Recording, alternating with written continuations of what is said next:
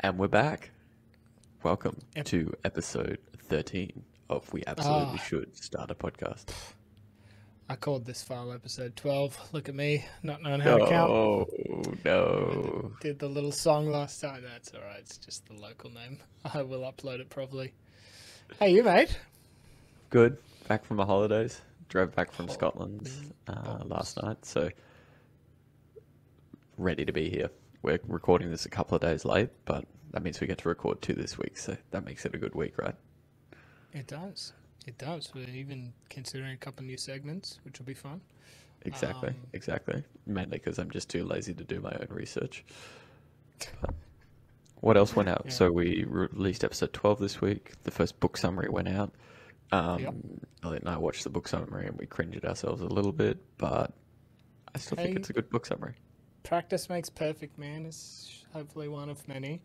And now you're back in town. I expect a few shorts to be coming out this week. Yeah, we're going to throw out a few shorties. Yeah, good stuff. Good stuff. Well, um, Are you drinking anything? I know it's a Monday, but no, I'm not. And uh, not just because it's a Monday, because I looked in my fridge and I don't have anything. yeah. Really? Like, I've got some water in my water bottle, but given that it's a Monday, I didn't really prep the fridge full of beer. But what This do you got? episode sponsored by water. I Mm. have the Step Above Water, which is I show my same cup every week. It's not like it's a new cup. I have the French press M&S roast number 6 this morning, but Oh, I put a Marks little and bit of Spencer's. chai masala flavoring in it. Give it a little bit of cinnamony, cardamom taste. It's quite nice, quite spicy in a good way. This man is too fancy for me. That's for sure. Yeah, good. Well, Well, let's jump into it. What are you talking let's, about this man. week, Matt? So I thought, yeah, I've been pondering bringing this up on the podcast for a few weeks now, but this whole release of GitHub's Copilot. So for those that don't know, it's a assistive coding tool based loosely on technologies like GPT-3. OpenAI has a similar language model called Codex, which is about more technical applications and code generation. GitHub trained that on a huge corpus of open source programs, and now they've released it as a $10 a month service for anybody that wants to use it. It was in beta for a while, and there's been a lot of pushback from the development community about should people be using this? Does it make sense in a corporate setting? And also, did they have any right to just pull all of this code and in some cases regurgitate some of this code, despite claims to the contrary? So I thought we'd dig into that because it's Yep. an interesting one and it touches on the world of AI. So give me, Yeah. I've, my understanding of Copilot is the 4-second Google that I did before this episode when you told me you're going to be talking about Copilot. So not only do pretend that no one knows what they're talking, the audience doesn't know what they're talking about, just know that I don't know what I'm talking about. So let's dumb it right down for me. Yeah, good. So the tool is a lot of development environments for a long time would have sort of code completion tools. So you type the start of the name of a variable and it'll say, oh, I know about that variable. Just press tab and we'll fill out the rest. Or like this function exists and you've typed the first 6 letters, just autocomplete, like on your smartphone. This takes that to the next level. So the way it works in an example they give is you write a comment in your code, which is a function to download the name of all US cities from Wikipedia. And rather than suggest the next line, it suggests the whole function. Yeah. And it's not perfect, but it's 90. But it does a lot of the grunt work really, really well. And it was trained on like billions of lines of code. They claim a lot of it coming naturally from GitHub, and a lot of it being, well, all of it being open source. So that's libraries and tools that other people have developed that they've released in the public under various different licenses, which is where some of the complexity comes in. But critiquing the tool itself, it seems to do a pretty good job. Like it seems to be useful. It'll likely help developers be a bit more productive, but where the criticism comes in, and what I thought would be interesting to talk about today is around the legalities, the ethics, the risk of using this tool, and also what precedents it might end up setting because of that. Absolutely. Yeah, the first one comes to mind is healthcare, right? And the precedent it sets for healthcare. Yeah. Yeah. So just a question on this. Is this tool targeted at someone like you or someone like me? So someone who knows what they're doing versus someone who knows how to open a terminal and run a function? I think developers. So, yeah, more along the lines of people actively writing code every day who just don't want to write, they call it boilerplate code. So it's kind of all the stuff that isn't really uniquely yours, but you just kind of got to do it anyway. You know, make the request to Wikipedia, download the table, pull out the relevant columns, that sort of thing. It's so really just to automate a lot of that. I can't just open a new script and type comment, write me AI to detect prostate cancer just yet. No. Okay. But if you wanted to do simple stuff, like let's say, you know, something you and I have done in the past is grab housing prices off a website. Yeah. I've actually want to redo that. Yeah. Like something like that, it would probably help you out a lot. It's sort of that read the docs loop and do it yourself. And it's like all that boilerplate. It does a pretty good job. You'd probably have to tweak it. It wouldn't work exactly. You know, it doesn't know about realestate.com.au, but it probably can do a pretty good pass at not that we've been scraping data from realestate.com.au in our life at all. No. This was well beyond the statute of limitations if we ever did. So don't sue. Some of the uproar, an episode of us getting sued. That'd be fun. Yeah. Live from the courthouse episode, 4,000. So a big part of the uproar from the open source community is you're not really using this code as it was intended to be used. You know, we put this stuff out in licenses and it's generating code that sort of does pretty much what our library did that you trained it on without asking anyone. And what's that going to do? How does the code that it produces fall under these various licenses? Is it under its own license, new license? And what does that mean? And the position from GitHub and OpenAI, so OpenAI developed Codex, has been the output code, that's your problem. You deal with that. But it is completely within the rules of fair use to scrape all of your code and use it to train an AI model.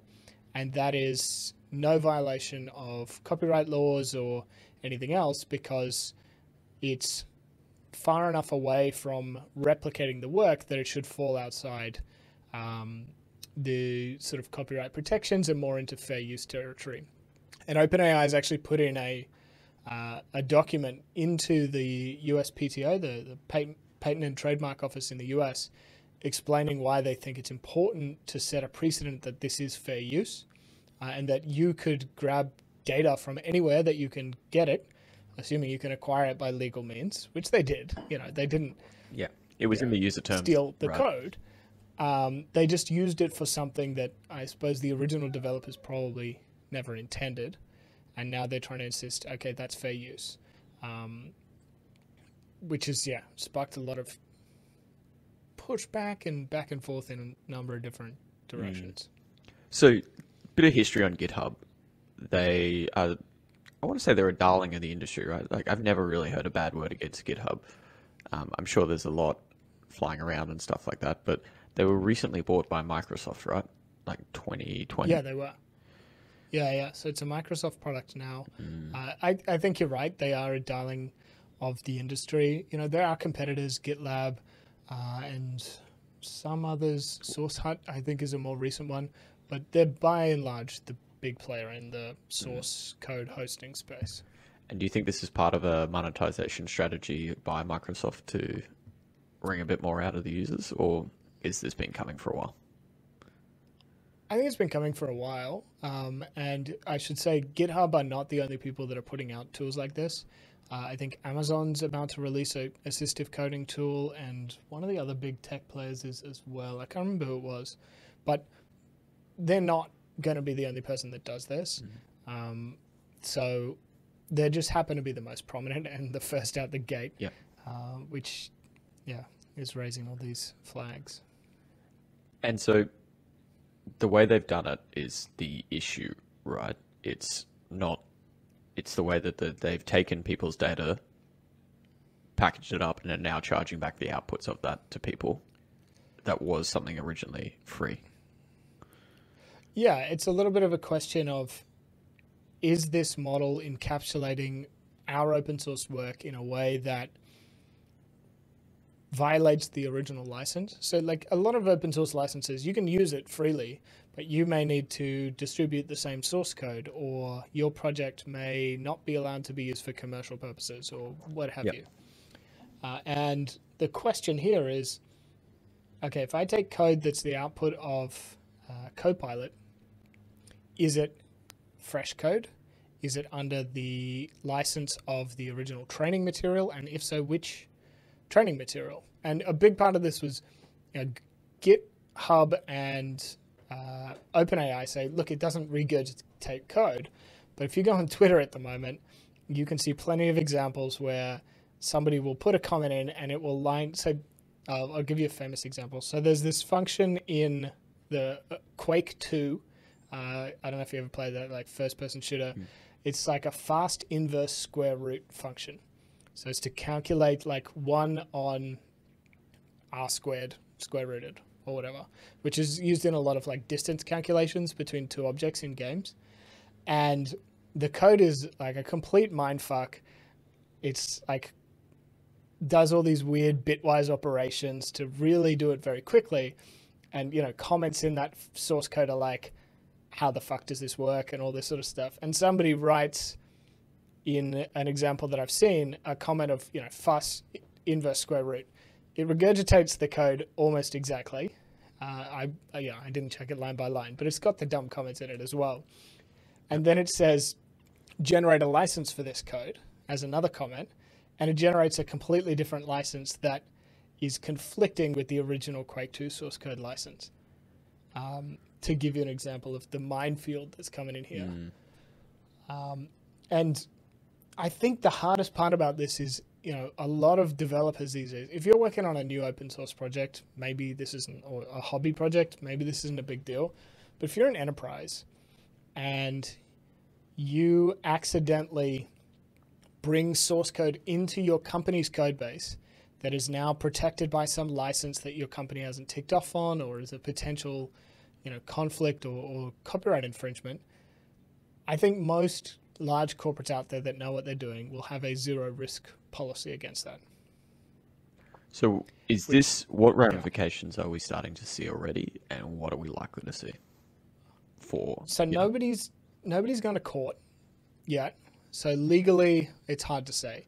There's a lot of people that have, or a lot of corporates that have sort of put out we can't use this internally sort of policy because of those reasons. It's just too high risk. I think, back to your earlier point of healthcare, it's a very similar environment where there's stuff that might work really well 95% of the time, but that 5% is so mission critical that it doesn't matter. Yeah. Like you're willing to throw away the benefits because that 5% is just totally unacceptable. And it sounds like this unknown risk is going to cause the reverse adoption of this tool, like the disadoption, the decline of use of this tool, because companies will come out and just ban it outright.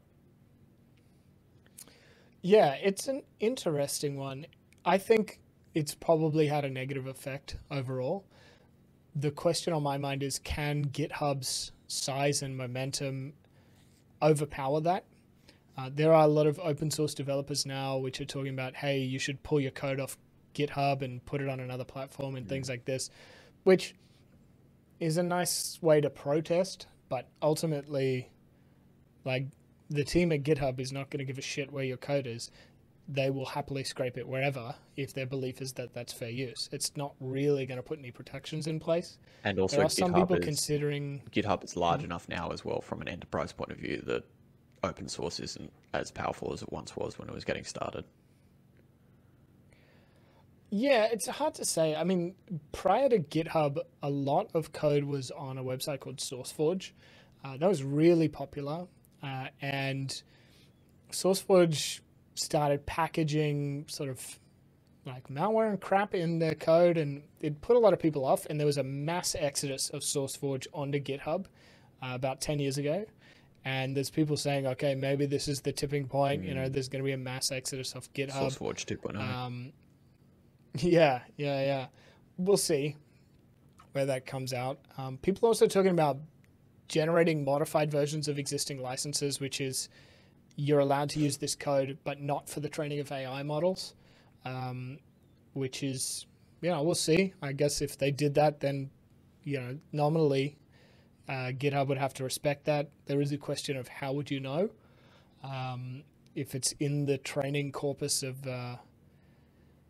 these models. And one of the interesting things I saw in the RFC that they submitted to the patent office was part of ensuring that we do not infringe copyright is never releasing the training data, because releasing the training data may be a replication of source material, which would infringe copyright. So they've given themselves this weird legal loophole, which is like, oh no, we're not releasing the training data because that would be bad, but also trust us, your stuff is definitely not in the training data, which to me is a bit sus.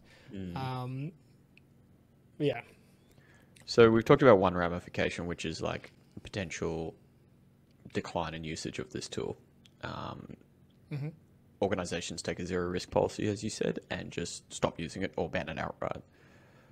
Another ramification for this is the world where we suddenly end up in legal battles between organizations where, the ultimate example would be two tech behemoths suing each other because someone used someone's function within it. Yeah, so there's a few things that sprung to mind when I looked into how this was all coming together. One of them was the Android Oracle, or I guess Google Oracle lawsuit that went on for many, many years about the Android platform using Java and a number of different sort of Java interfaces, but rewriting the underlying code from scratch. And Oracle said, you're using our code, we're going to sue you for it. And that went on for, the best part of a decade, trying to work out whether Google re-implementing a number of functions that happen to have the same name and take the same arguments was enough of a deviation from the original code base to be acceptable. And I think in the end, like for most, I don't know the exact outcome, but like Google won that lawsuit and they were able to do that. So, there is likely to be other pictures here, which is like, well, if a developer reads a bunch of code on the internet and then writes something that's similar in principle, but they wrote it themselves, that's technically speaking fair use and all of these other things. Where that ultimately lands in the letter of the law, I don't know. And I'm conflicted. I am internally conflicted about this because on the one hand, people should be able to get training data from publicly available things and train their models. Because if you can't do that, then you would massively slow down the progress of AI. Think about how many language models or image models are trained from publicly available data. But on the other hand, like, I do see where there's some pushback from the open source community around this and how this is being a difficult issue. The other idea that sort of came to mind is around emulators, like video game emulators. And there was a big back and forth about the legality of emulators. So Sony sued a couple of companies about who made PlayStation emulators. They ultimately lost that battle. So building emulators is legal, but directly ripping, say, like games off CDs is clearly not. But within that world, the companies like, say, Nintendo have done a lot of things to get around that provision. So I don't know if you remember, like the old school Game Boys, when you turned them on, the Game Boy logo came down. So the way that works is that all of the cartridges need a certain set of instructions at the start to make that correctly display the Game Boy logo. And if you don't have that, it doesn't run. And that meant that if you did that without license, you were directly infringing on Nintendo's copyright. But if you wanted to get around it, your game wouldn't run. So you could technically pirate a game, but unless you had that little code block that would display the trademarked Game Boy logo, your game wouldn't run. And that's how they protected their sort of ability to sort of license games without it being, you can't copy the underlying source code. And I think, we may end up seeing similar things in this scenario. I don't know how it's going to end up, but that was another one that came to mind. Yeah, that's interesting. That's really interesting. So let's switch to other ramifications, what this means for other industries. Also, let's play a little bit of like future casting, right, and see what scenarios could come out of this. So where did your mind go when we've already mentioned healthcare, so I'm sure we'll end up there, but where else did your mind go when you read this of ramifications on other industries in terms of precedents? Yeah. I mean, I think the image generation stuff, which has been out recently and we've talked about quite extensively, that's another one that people who maybe don't develop code might understand. Mm-hmm. If you train it on publicly available information, say pictures online, and then you tell it to, say, generate a picture of the Mona Lisa, is there any sort of, violation of copyrights or anything else? Or, maybe Mona Lisa's not a great one because that's probably in the public domain at this point. Pick a famous photographer, let's right? Say, someone. Yeah, a famous photographer or like, a cartoon image or anything else. You can kind of see where those lines get blurred. And then, I guess to the question of fair use, if I want to start scraping YouTube videos to train my video model, or if I wanted to start scraping images from various sites to train my image model, is that okay? Assuming that information is publicly available. And they're arguing yes. So what about ramifications for the open source community? I'll say it sounds like they're working to protect themselves more. Is this going to result in more open source or less open source?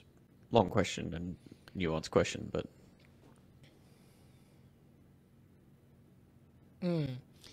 Yeah, it's hard to say. I think this is one of those things that'll likely blow over after a little while and maybe not have any long-term ramifications except some adjusted licenses.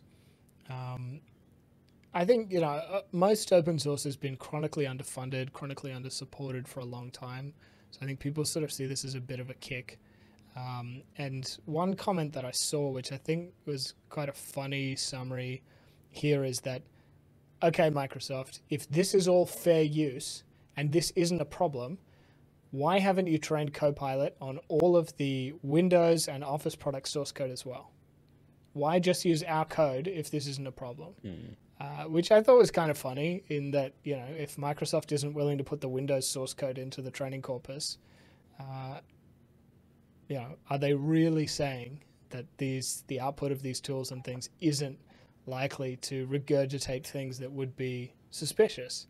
And, somebody said, why don't we train our own version of Copilot on just leaked copies of the various Microsoft source codes and then wait for the lawsuit?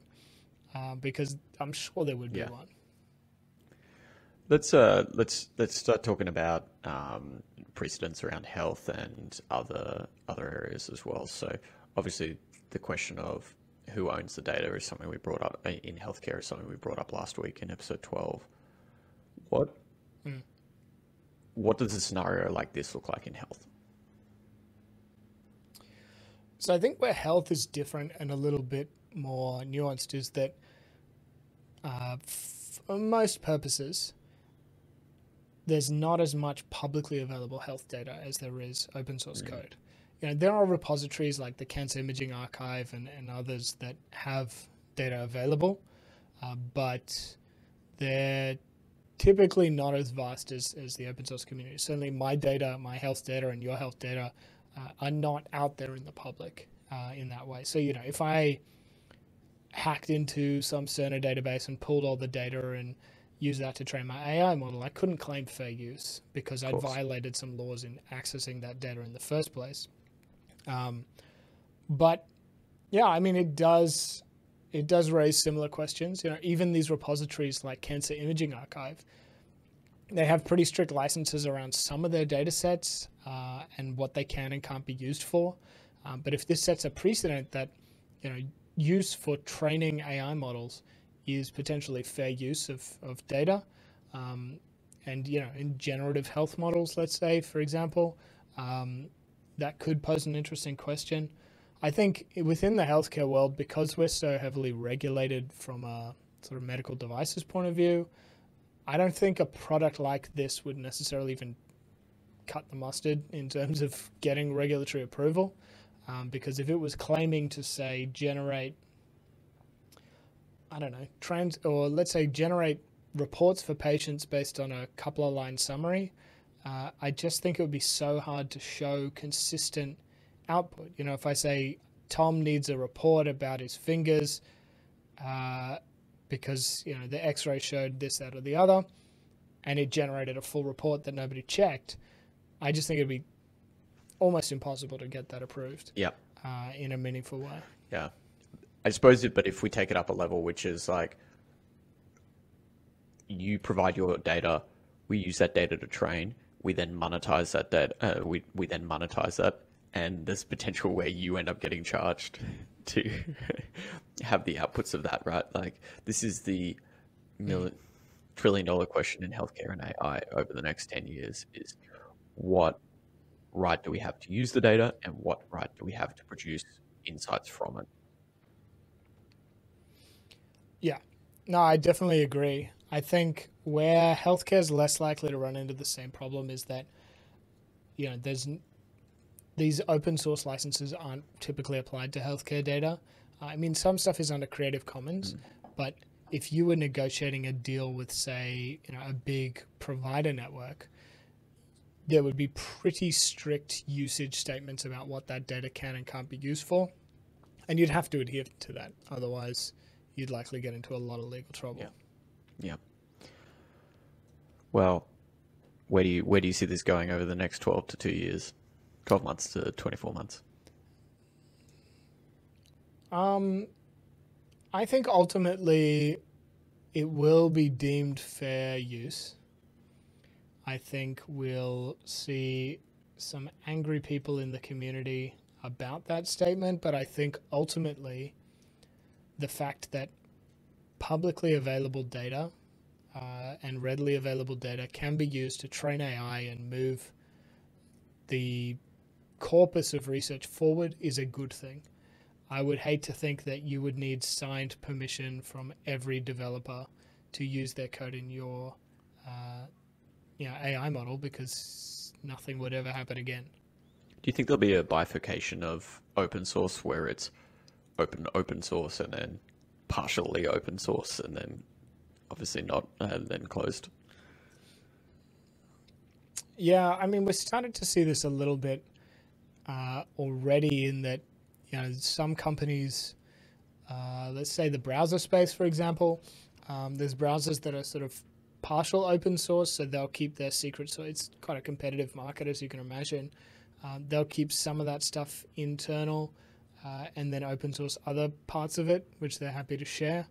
I think we will see quite a bit of that. And you might see what you see a little bit in the, funnily enough, machine learning open source space, is you'll open source sort of N-1.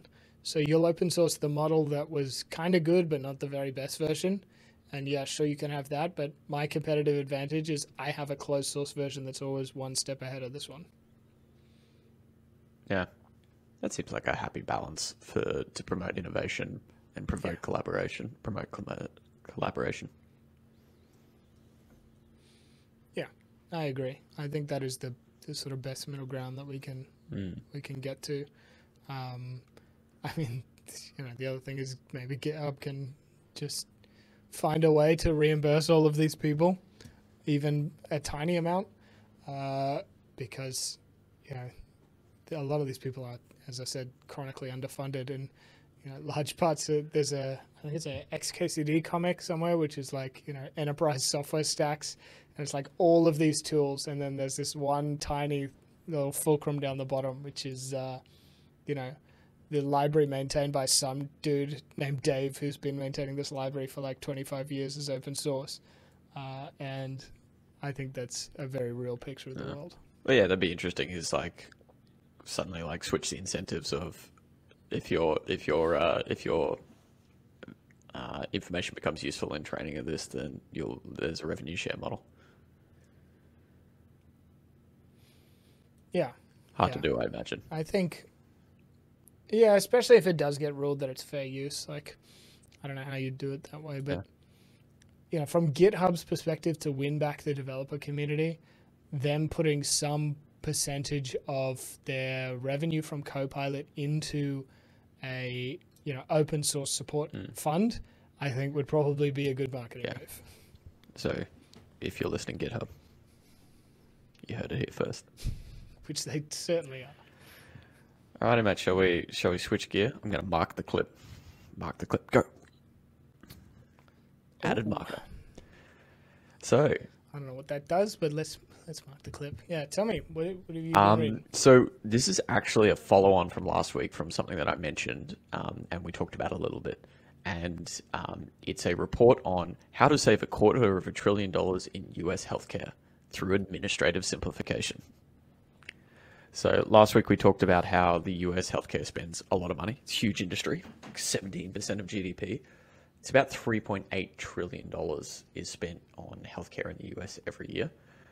That's removing the kind of COVID bump as well, we'll say. But about 25% of that, so nearly $1 trillion, is spent on administration. And I wanted to learn a little bit more about that, and I found the report where it came from.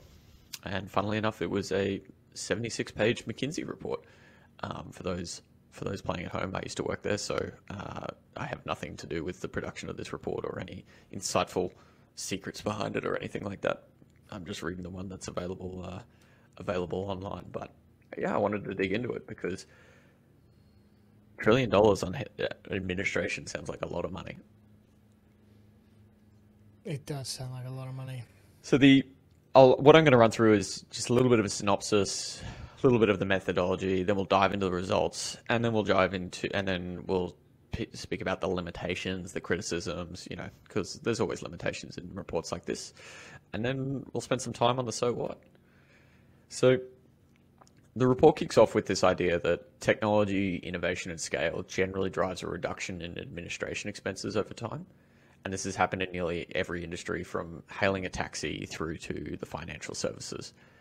Administration as a percentage of revenue tends to go down over time, except in healthcare. And I'll just say that when I say healthcare in this situation, I'm generally referring to just US healthcare. It might be different in other countries. So since 1995, administration costs have been rising as a percentage of total healthcare budgets. And it's now kind of up at the 25% or level. And not only that, we've been seeing a significant amount of... so that not only has it been changing as a percentage of total healthcare budgets, healthcare contributed 9% of GDP over the last... the 9% of GDP growth over the last 10 years to the US, but it accounted for like 28% of the workforce growth, which means the number of people working in healthcare is growing much, much faster than the amount of GDP it's contributing to the system, which means more inputs to get the same amount of output, they needed much more input in terms of workers. And like, let's be honest, administration costs aren't inherently bad, but so is this a bad number? Is 25% a bad number? Should it be 30%? Should it be 20%?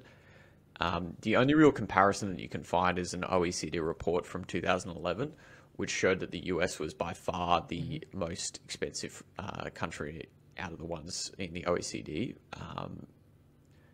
for administration spend. So this is 2011, and they probably didn't have the same methodology, so the numbers don't add up, but if we just use it as relatives. But the US spent 7.5% of their total budgets on administration, whereas Germany was 5.5%, and Canada was down at 3.5%. So the US spends a lot more on administration than other countries. So that's kind of like the first finding of the report, is that a lot of money is spent on administration. But the big part of this report is, and the big part of it is that they reckon there's about $265 billion worth of savings available to the system, with varying degrees of easiness to implement. But 265 billion, by the way, is the equivalent to size of Medicare Part A, which in the US, which is all of the funding for inpatient services, inpatient testing and laboratory services, and surgeries. So basically this saving could pay for every single surgery in the US each year, which is whopping. That's crazy. And I mean, and then 20% more, because if we're making this more admin efficient, we're losing money there too. That's that's a lot of money. How to save $250 billion is the title of this article. So they went about it in two ways. First off, they wanted to figure out how much is actually spent on administration in the US, because it's not some budget line item. There's private, there's public, there's lots of different players involved, everyone from the single local GP all the way through to the Medicaid itself in the US. So it's quite an exhaustive report in figuring out, if we consider healthcare as a whole, what is the administration spends. So that's the first part. And then the second part is, okay, once we figured out what all this administration expense is, how much is there potentially to save, and how does it compare to other industries?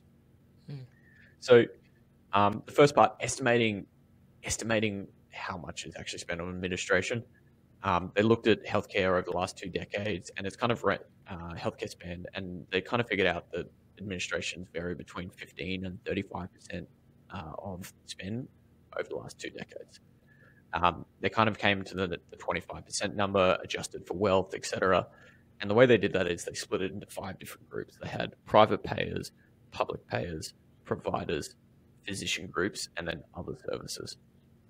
Now, what they did for the private payers, those are generally listed companies. They went into all their SEC filings and everything like that, all their annual reports, and basically pulled out everything being administration.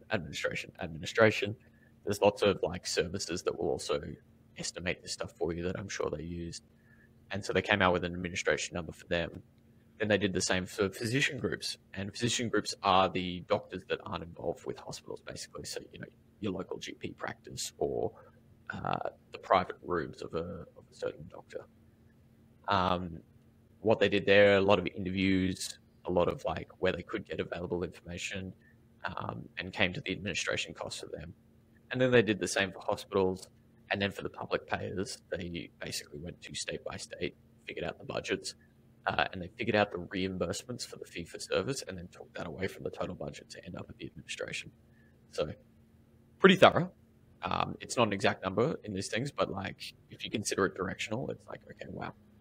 And they came up with this number of about 950 billion, so almost $1 trillion on administration. The one thing that stood out to me is, as a percentage of revenue, physician groups had the highest administration burden.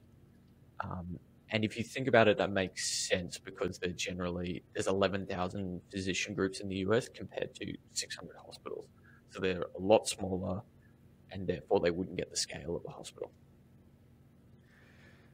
So once they figured out that there's about $1 trillion spent on administration, they then went in and looked at where it was all spent, and then dug into where they think they could reduce some of that. And they split it into 5 different areas, and those were and one of the biggest that they've split into 5 different areas. There's traditional back office, so that's your HR, your accounting, in every single company. Then they've got the back office that's specific to healthcare, so that would be nurse scheduling and things like that.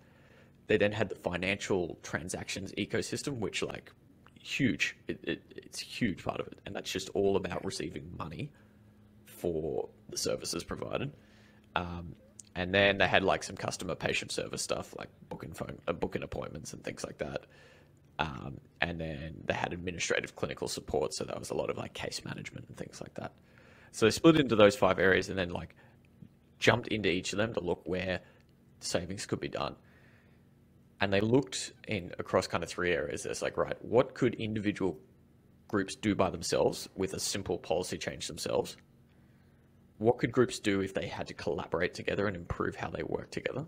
And then the third one was like huge sweeping changes across the industry, which would require like governmental governmental involvement. And so it's kind of like a little bit of a, well, if we just looked at the within the organization, that's the easiest, and the hardest is the seismic changes, as they called it, which is we need government regulation to change, which is a good way to do it, so you can like get a degree of ease of implementation. But what blew my mind is usually like the easiest to do is also the smallest. But out of the 265 billion, like 75% was within just organizations changing internal policies.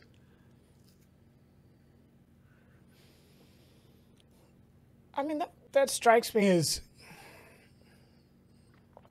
I don't know, like, the people that run hospitals aren't idiots.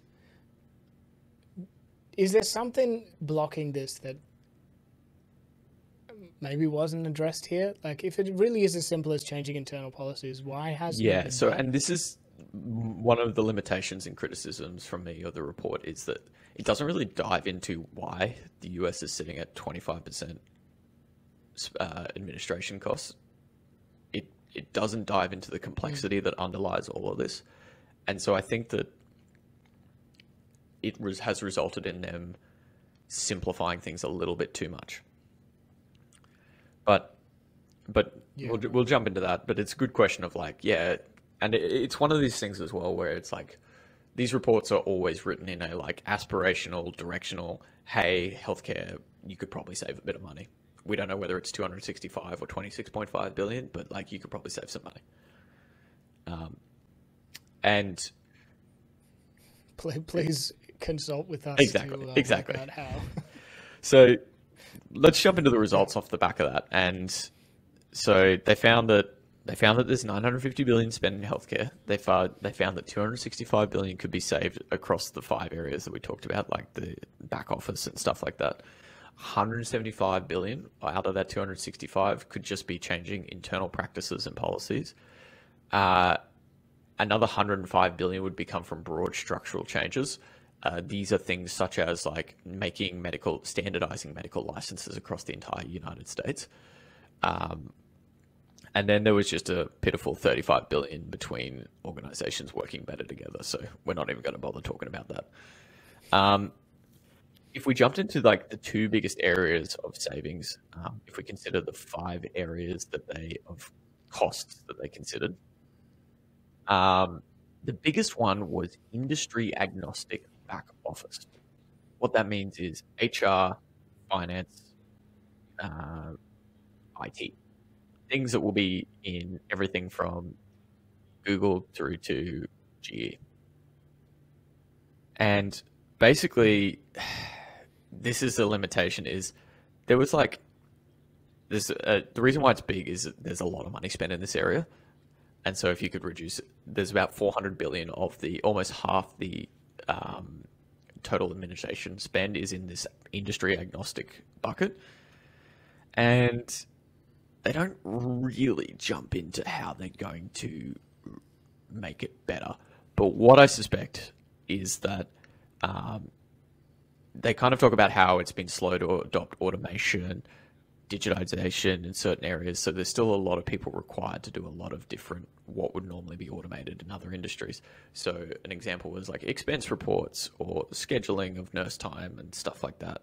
It's not digital, it's not automated. Mm-hmm. There wasn't anything hugely concrete, but basically what I suspect that they've done is they've gone, right, per X thousand employees or per dollar of revenue, we know in finance that HR is this big, we know in energy HR is this big, we know in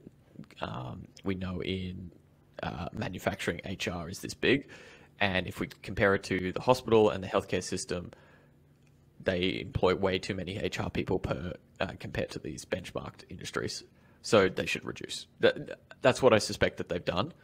Their kind of answer is how to reach this is like a lot of words around operational excellence and stuff like that, but there wasn't any really concrete answer as to how they're gonna get to this point. But as I said, I suspect that compared benchmarking to other industries, healthcare is much larger in these functions. Yeah, but I think it's one of those things though, you know, you build software for some other industry, it sells for X $1,000. You get HIPAA compliance and you sell it into the healthcare industry, you sell it for 10X $1,000 because, well, somebody's got to pay for the risk and you're willing to pay for it. So let's charge you 10 times as much. I just think that's such a systemic thing that's like, it's all well and good to say, let's do industry agnostic HR, but is the same HR provider that's going to schedule, you know, who's working at Domino's going to accept the risk of if you fuck up and there's not enough nurses and somebody dies, it's on you. I just don't think they are for the same cost. The compliance function of HR in a hospital is a lot different to the compliance function in an accounting company. Yeah, which like it makes me question a lot of this industry agnostic stuff. Like even with IT, you know, when we've done work in the hospitals in the past, like it's just there's layers upon layers upon layers, and ultimately you're not paying because it's more complex in that environment. You're paying because there's somebody needs to absorb the risk, and ultimately you've got to pay people to absorb risk. So this is like this point here was my biggest criticism, which is like it's the biggest bucket of saving, and there's pretty limited detail on it. But the biggest thing that kept coming out of this on me is like it's these physician groups where a lot of this administration spend is, and you see that in practice, and I think that's a very difficult one to solve because a lot of them, what we've seen in Australia, and I assume it's semi-applicable from Australia, is that they're small groups, they're all doctors, and they run their own business. And they're not sitting there going, oh, I'm going to compare myself to the financial industry and check that my HR team is on point. They're like, no, I'm just going to spend an extra, spend a little bit extra every year, and I'm just going to have a practice manager. And it's going to be inefficient, but in some way, and I'm sure I could get some software involved, but like, hey, I don't know how to use a computer because I'm a 50-year-old surgeon. So I'm just going to like pay someone to do it, and it's going to be fine, and I can afford it. Yeah, I definitely think that's true. And I mean, that's probably why, you know, here and in the US, we see all these roll-ups. Yeah. Like 21st Century Oncology that got bought by Genesis and similarly even, you know, Icon and Genesis here in Australia. Like, if you want to optimize that, maybe the answer is just buy them all up and centralize. Yeah. And the PE firms. And then that causes other issues. But anyway. Yeah, we'll get into that. So the next area of biggest saving was the financial transaction ecosystem, and the report does a much better job of this, and I'd like to spend some time on this. But the financial transaction ecosystem is all about, I'm a doctor and I need to get paid, and I'm an insurer, and I need to cover this individual. We need to transact. And it blew my mind as to how much money is spent on this. And like this area seems nuts to me. There is like $250 billion spent on just this of I'm a doctor, I need to get paid, and I'm an insurer, and I need to pay you to service my customer, to service my member. And there's $250 billion spent on this every year. Just that. Like in every other industry, like swipe your credit card and it's crazy. And walk away. And there's two areas. Yeah. Like this area just seems nuts to me. Physicians reckon they lose 17 to 25% of their Medicaid revenue just due to billing problems. Like they send the bill and they never get it back, which means they put up prices on the people that they actually do end up treating. Yeah, and I know for a fact. Obviously I can't go into the details, but I know for a fact that happens here, even in the public healthcare system, because systems don't have billing codes for certain procedures or tests, and they can't just not do them in a public setting. So they just take the cost on the chin. And that's probably Or they like start sneaking 15 things to in as well, 20% being like, in some. oh yeah, we hospitals. definitely did that procedure. Yeah. Or they do it, like you'll get a blood test and I think this is probably more common in the private setting, but it's, oh, you know what, maybe the doctor wants this additional test done and we know we have a billing code for that one, and you meet the criteria for getting billed for that one, so you're not paying, so we'll slap that one on top. Absolutely. We've seen that happen too. So there's two areas in this that they dug into. One is claims processing, so just dealing with how a provider will bill a payer. And then there's prior authorization, which seems to be this like really cooked thing of like, this is an expensive procedure and we need to, before we agree for you to do this procedure on the patient, we need to give you prior authorization to do it, which seems cooked, but anyway. So claims processing, a lovely $165 billion is spent each year and quote from the report, just to collect the fee for service. Now, they're kind of like why this has got to this stage, they reckon, is that there's a huge amount of complexity because, and this is like one of the reasons why the US healthcare system does have a high administration burden, is because there is many providers and there's many payers, and both are incentivized to play the game.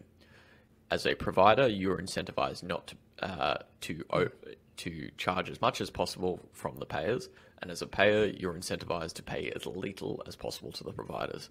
So there's just this battle, and what that results in is providers trying to bill for more stuff, and payers trying to increase the complexity to reduce what people can claim for. And because there's like, I don't know, I'm going to get the number wrong, but there was hundreds of payers, so insurers in the US. This means that basically every single one of them has a slightly different process, slightly different questions, and it's a medical procedure. And generally what ends up happening is physicians have to spend a lot of time filling out claims, and their time is expensive. About 2.6 hours a week is spent on claims processing, which is like 5% of a 40-hour week, which is a lot from a like highly trained specialist point of view. Yeah. That's crazy. I saw something this week, or in the last week actually, about this, in that there's a new regulation in the US that there's a certain group of standard procedures or standard billings that now all of the insurance providers in the US have to publicly list their how much they're going to reimburse for those procedures. So I think it's in an effort to try and standardize this and make it more transparent and put some competitiveness back into the system. The first point is that like complexity of forms and submissions has outpaced the automation in the area. And so doctors are spending a lot of time just filling out these forms because they're getting more and more complex, and the more and more things that have to be split up to bill individual items are occurring.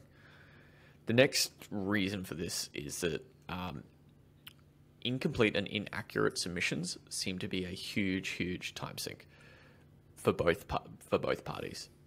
Things are rejected off the bat, which generally triggers a manual intervention by the payer, and then they will give feedback to the doctors, and the doctors will then either have to redo it or they lose the money.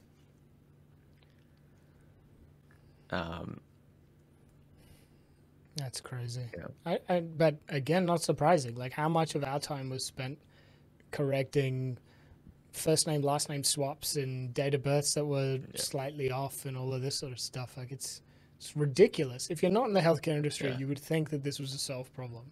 But it's And then the third issue is there's no way to track your claims, really. So a lot of administration time is spent on, hey, where's this thing at? Which is call center. So. Yeah. And I mean, it's probably it's the same as, how easy it is to sign up for certain newspaper subscriptions, and then, if you want to cancel, please send us your phone number as a registered Yep. parcel to this address, and we'll call There's you a between 2 and New 3 York a.m. Times is the infamous one. As the joke is that you just have to be with them for life. You're a member for life once you're with them. Yeah, I mean, you know, it really goes to show how things like Apple and their sort of subscription model. So if you subscribe to the New York Times within the Apple app, Yeah. you can cancel anytime you want.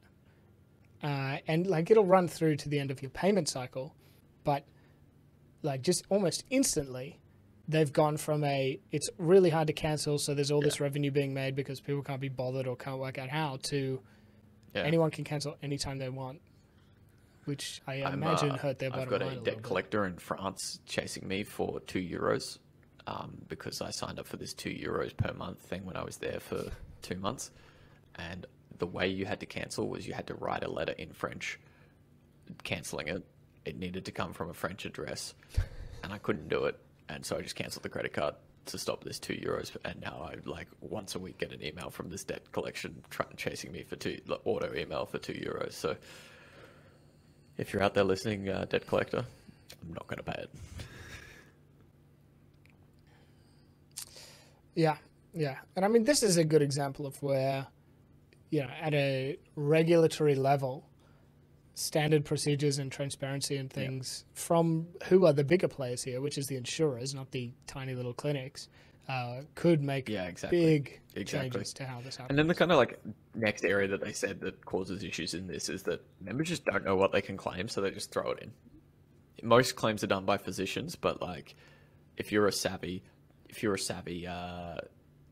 consumer, you're just going to be like, yeah, you know what, I'm just going to try and claim this thing. Yeah, I recently, I mean, on the flip side, I recently went to the optometrist and I just wanted my script renewed so I could get some new glasses. I was like, just give me the eye test. I don't really want anything else. And the person there said, look, we know that this stuff right now is zero gap on your insurance. You probably don't need it, but let's just do it anyway because you don't have to pay anything. And they just threw in a bunch of like nonsense, like photos of my eye and all this crap, because it's more money in their pocket.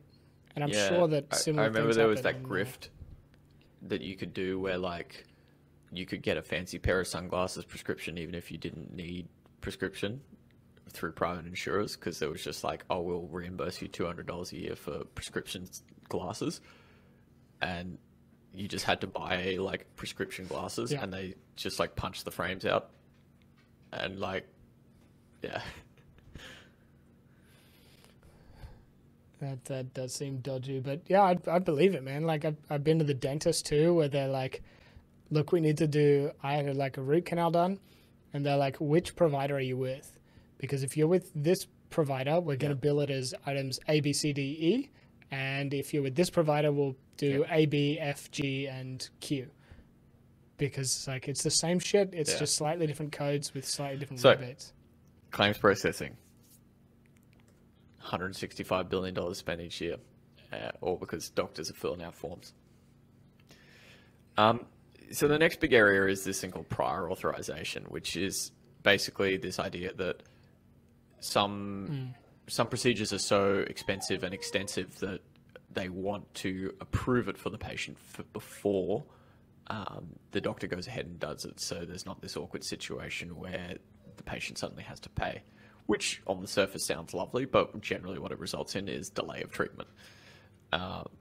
It's not huge, about less than 25% of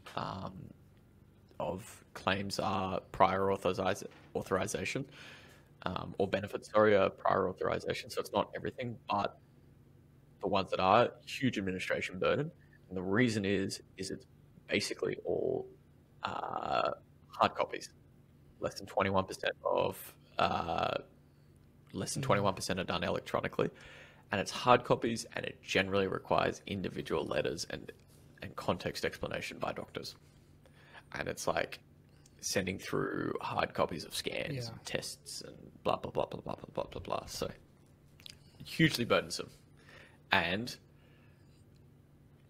when does the doctor do their admin? Probably at the end of the week. So people are delayed until the doctor gets to it. So it just sounds like a really, really gross thing to me, this prior authorization.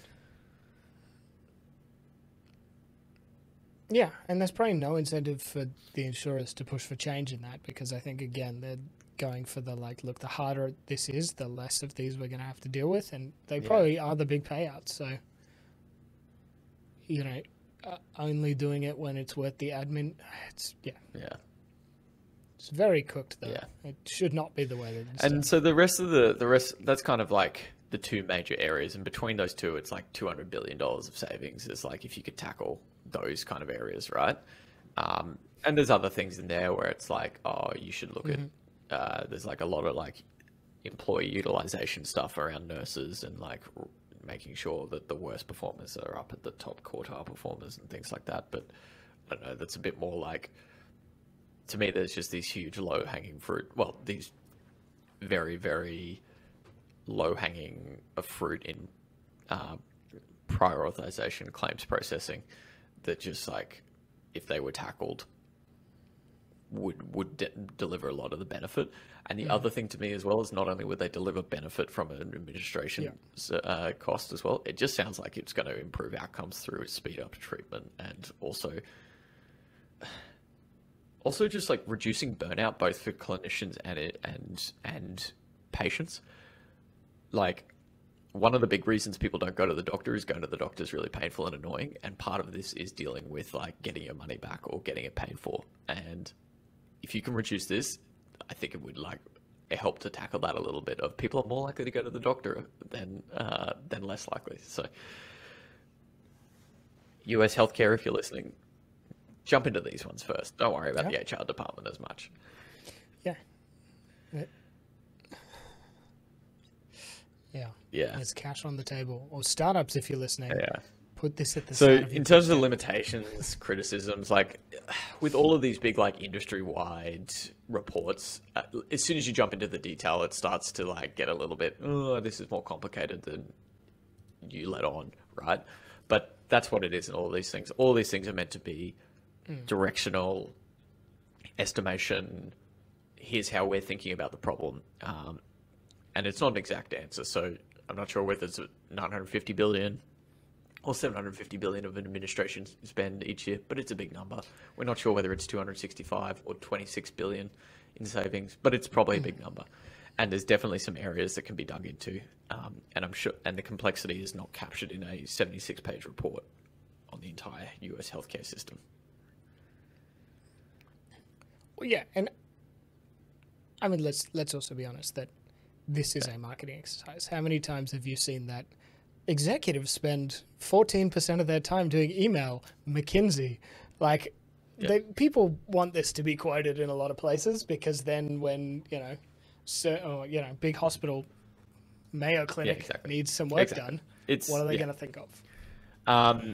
But I think my biggest criticism is around like the biggest bucket of saving was just like very wishy-washy in terms of what was actually going to get done.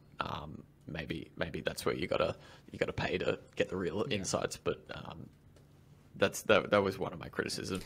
And then the other is that like it just didn't jump into the reason why the US healthcare system is 25% of administration, which seems to be a lot higher than other countries. So those are my criticisms. But like, what does this all mean? Like, cool, there's lots of money on the table. So what? Like, to me, kind of like the summary of this is that high administration costs are not a bad thing, but high administration costs is generally a symptom of the complexity and regulatory burden of the system. And if you wanted to reduce administration costs, you either have to reduce complexity or reduce regulatory burden. And I don't think we're in the world where we want to reduce regulatory burden in healthcare. In fact, we're probably going the other direction. There's spaces that there'd be there's places where you could do that, but on a whole, reducing regulatory burden is probably not on the table. So it's all around, if you wanted to reduce it, it's all around reducing complexity of this, to me. And you go. Yeah, I mean, this is this is like regulatory capture 101, right? It's like regulations exist for a good reason. People get ahead of the regulations and work very hard to make sure that they're the only ones that can comply, and then this happens. But yeah, and the moral standing is, well, we can't not do this because, you know, we got to protect the people. But yeah, I agree. It's very hard. So if we consider complexity as the years of that, like, opportunity to go after here, it seems to me that a lot of the complexity comes from fee for service, which is, I did something and I need to get reimbursed for it. 165 billion a year is just spent on that alone of settling payments.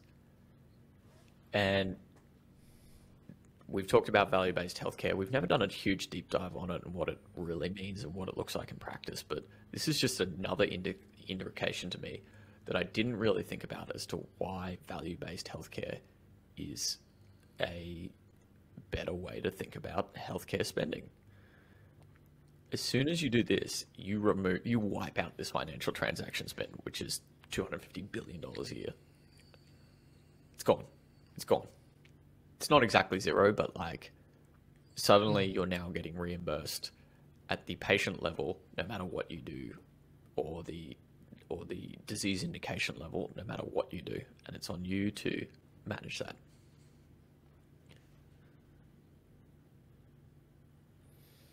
Yeah, and I think it also shifts the burden back to the insurers or the people paying the bill, because in the value-based system, you need to somehow quantify outcomes in order to determine how much you're going to pay out per patient.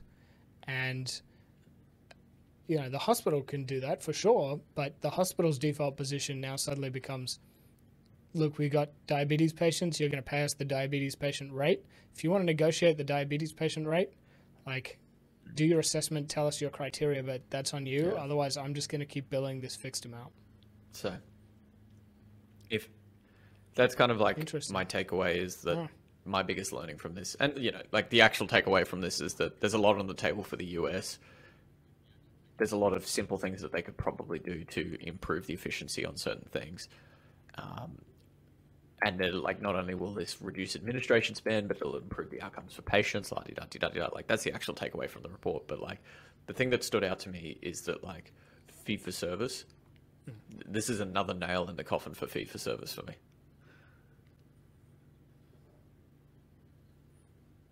Yeah, definitely. But I mean, I think the hardest part, again, is that, like, you've got $250 billion of somebody's wages ready to fight this ever-changing. Yeah. That's interesting. Yeah. It's a wild space, healthcare.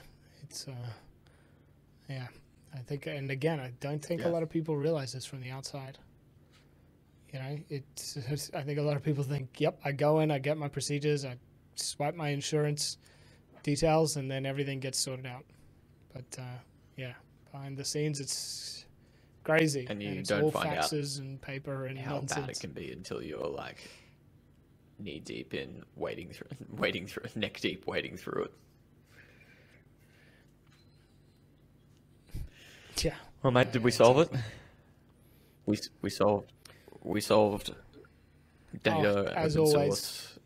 Healthcare solved. And right to use, fair use. And we solved healthcare. Done. I reckon we'll call it a day. Or before 10 a.m. Brilliant. I mean, 100%. Yeah, definitely. Good. Well, man, you got anything you want to plug before we say ta-ta? Just plug the podcast. Yeah, good. Thank you for listening. Do the YouTube stuff. Subscribe if you're enjoying this content. Leave us a like. Leave us a comment if there's anything you want us to discuss. Other than that, friends, thank you for sticking around for another episode, and we will be back later this week. I guess editing might dictate when you see these, but for another episode. Until then, have a good time. Don't get sick, because it sounds like a nightmare. And if you're writing code, check with your boss before using Copilot. Ta-ta.